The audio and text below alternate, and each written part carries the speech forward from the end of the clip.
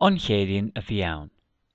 Bhí Seán, Liam agus Ruaidhrí ag ithe loghainn i gcantín na scoile. Bhí siad ag caint faoin gcluiche idirnáisiúnta rugbaí i Bóras ar an Sathairn. Ar an aoine, chuaigh na buachaillaí go dtí airfort Bhaile Átha Cliath. Fuair siad eitilt ó Bhaile Átha Cliath go Póras. Nuair a thris siad Póras, thóg siad turas bus oscailte timpeall Lárna Cathrach. Chonaic siad an túr Eiffel. Chríochnaigh an turas bus ar an Champs-Élysées. Chuaigh siad ag siopadóireacht. Cheannaigh Liam léireoid rugbaí sa siopa spórt.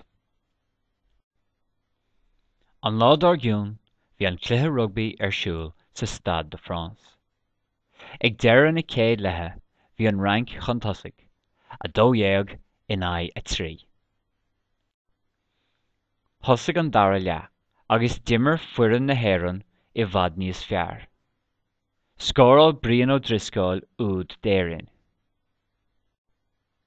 Ansin, chuir Rónan Ó Gaire an líróid thar an trasnán. Chríochnaigh an cluiche. Bhuaigh foireann na hÉireann. Bhí áthas an domhain ar na buachaillaí go raibh siad ag an gcluiche ar an lá stairiúil seo.